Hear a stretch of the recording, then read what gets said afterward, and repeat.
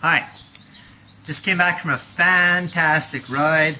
The universe was there with me the entire time. It was like a triple-decker manifestation platter that I had today on my ride. The other day, when I was out riding, I always get bothered by these buyomushi, and I have insect repellent on and everything like that, but they for some reason love my chemistry. I don't know, they don't bother Masaki that much. And they just fly around my face and drive me crazy.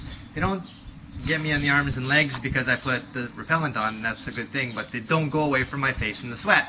So yes, 2 days ago, I spent some good time when I was riding up, being very present and everything like that, focusing on my breathing and being very aware and present.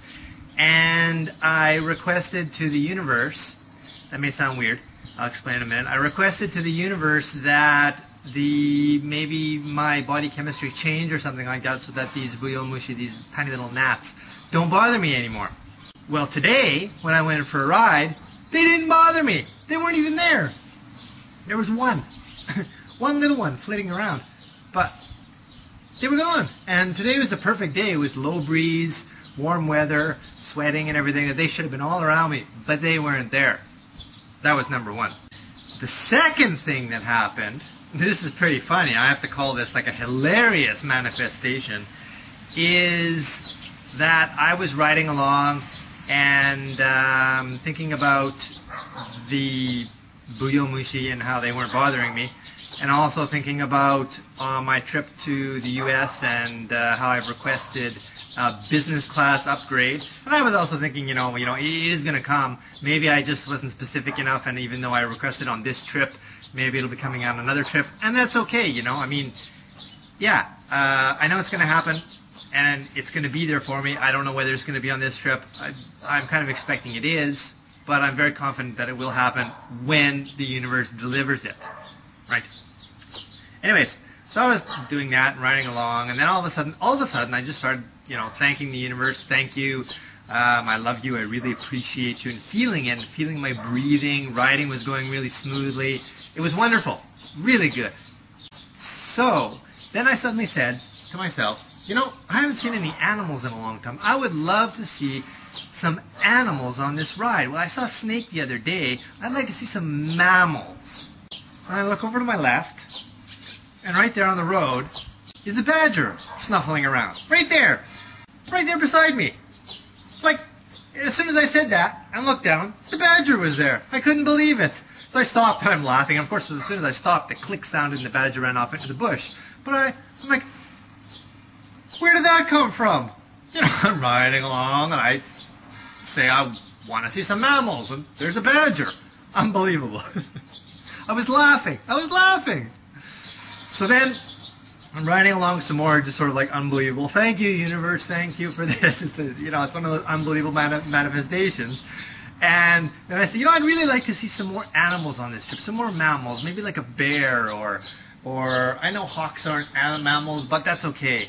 A hawk, or maybe monkeys or wild boars or anything like that, you know. So I'm riding along, doing my thing, and then I come up to that spot that I talked about in my audio blog, my Camcast, the first landslide, okay, and there's some rocks there. And I thought to myself, I'm going to move these rocks. So I stopped. I looked to my right, and there's a cat there, right there, just sort of lying there, alive, looking at me. And as soon as I stop, it runs off, you know, down the road. But here I am 35 minutes into the mountains, and there's this cat right there, you know, like right there when I stopped. I couldn't believe it. Unbelievable. So I continued going on my ride and everything like that, and I rode up and got to the second spot where I usually turn around these days, faster than usual. Came down extremely aware, breathing, feeling good, focusing on my breath, on the sound of the tires against the, you know, gravel and the ruts and the rocks, and how the bike jitters and the sound of it and everything like that. My body is in tune with it, and feeling the wind against me, and it was fantastic. It was a fantastic ride. It was great. Wonderful. It was a triple-decker manifestation. What else can I say? The only thing that would have made it wonderful is all of a sudden somebody would have appeared out of the bushes and said, "Hello, Cam, here's a plate of bacon." I mean, that would have been orgasmic. So anyways, what is this about these manifestations in universe and requesting and all this kind of funny stuff, right? You know, this new age whackhead stuff that I'm talking about. Well, I've talked about it in my blogs, and I've been reviewing books, and we have a lot of talks, and the people in the blogs that I'm connected to, about the universe and the powers that are there, and how everything is connected and how we are connected to it, but we really don't realize it. And how we can get back to being connected to it if we can be connected to ourselves. The first thing that got me going with this was this book, The Secret. It's a good book.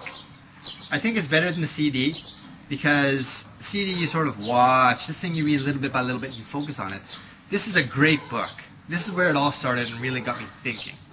And then I moved on to some other books, you know, like I wanted to read Anger in the Indigo Child to learn a little bit about Indigo Child, and Four Noble Truths by the Dalai Lama. This is an extremely boring book.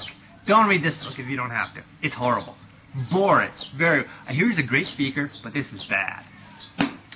Then I went and got The Secret of the Ages by Robert Collier, written in 1922, and it's kind of like the predecessor to The Secret. This is sort of like the you know, condensed version of this, but this is pretty amazing, written in the 1920s, and this goes into far more detail. It's got, you know, 400 pages of cool stuff. That's The Secret of the Ages by Robert Collier.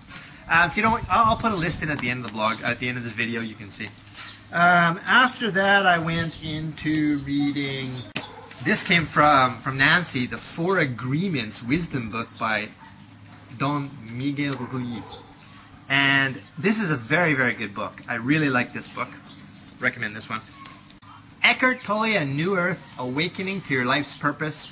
I thought it was kind of like a little bit weird in the beginning and it's a little bit weird at the end, but the more I started to think about this and how he talks about focusing on your breath, they all talk about breath, breath, breath, breath,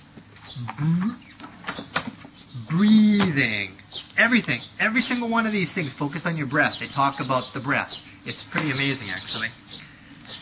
This is very interesting. This is probably one that has the biggest takeaway for me these days. Then Stephanie sent me this one, which is The Miracle of Mindfulness, and I don't even know how to pronounce this guy's name. I'm not even going to guess, but he's pretty well known. If he's still alive, I don't know. But it's very, very cool. And again, he focuses on breathing. Very important. Focusing on your breath, being present, being aware of what's going on around you, and not letting your mind go off. Okay? And I just got this one. It arrived today by Louise Hay, called You Can Heal Your Life. This is recommended to be by my friend Abby. It's an awesome book. It's written a while ago, but they've redone it in all these amazing colors and pictures and everything. It's really, really cool. I'm excited. I'm going to read this on the flight to North America in 2 weeks. Week and a half. Plus, in addition to this, I've been meditating using CDs by MindSpring Consulting. If you wanted to check those out, you could go to helpingyougrow.com and take a look at what it's all about there. But again, he focuses on breathing and being present and being aware and creating a safe space in your mind. Now, that's not going to your happy place, okay? It's different. It's real. It's real. And they talk about how you can create a new reality and how what you think is fixed and firm and unmovable, kind of like the earth is flat and the sun revolves around the earth, you know? We can change that. We can change our perspective and we can change the reality. And in the beginning it seems a little weird, all this kind of stuff, you know, new age whack-head stuff.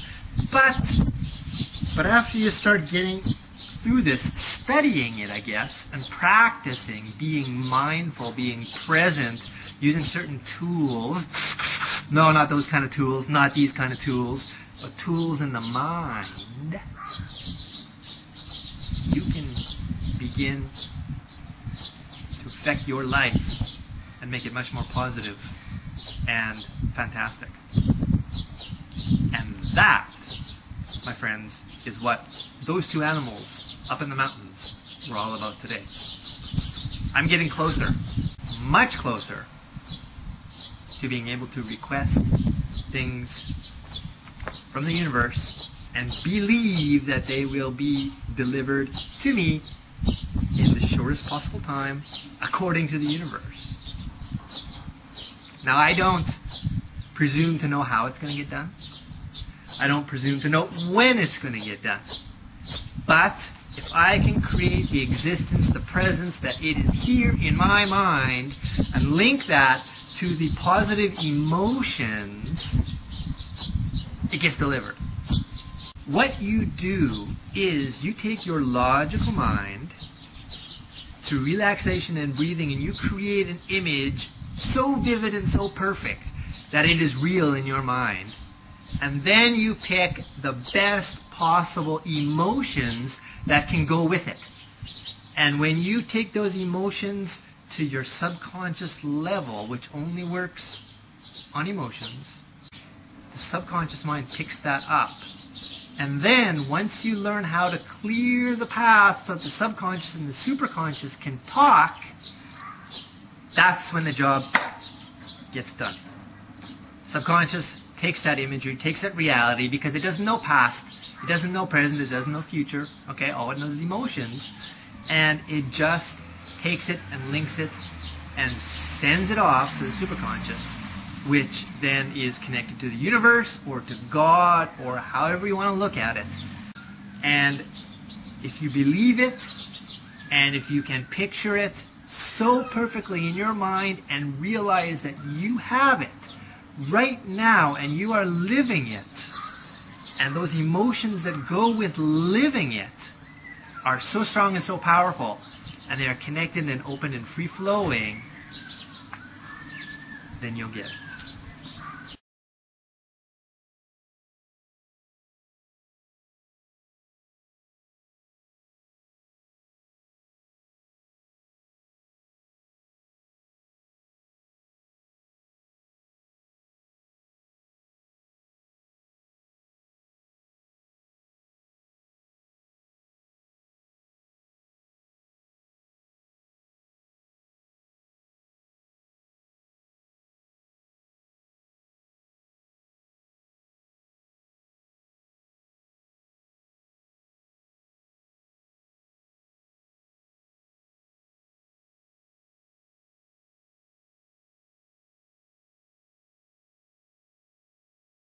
Give it a try. It's not easy. It's not easy, but when you start getting little things, they get more and more and more, and you believe in them more often, and it starts to make more sense.